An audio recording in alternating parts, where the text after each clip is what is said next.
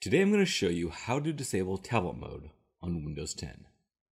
With tablet mode, everything takes up the entire screen and everything opens up in full screen. For instance, when you click on the start button, you no longer have a little rectangle in the bottom left corner, but instead it takes up the entire screen.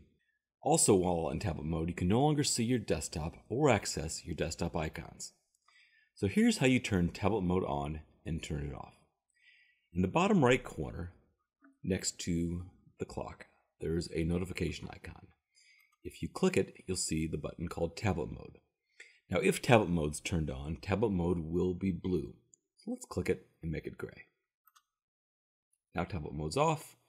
We now have the normal start menu in the bottom left, and we have access to our desktop once more. And here's how to turn tablet mode back on. Click down here and click tablet mode. On, off, on,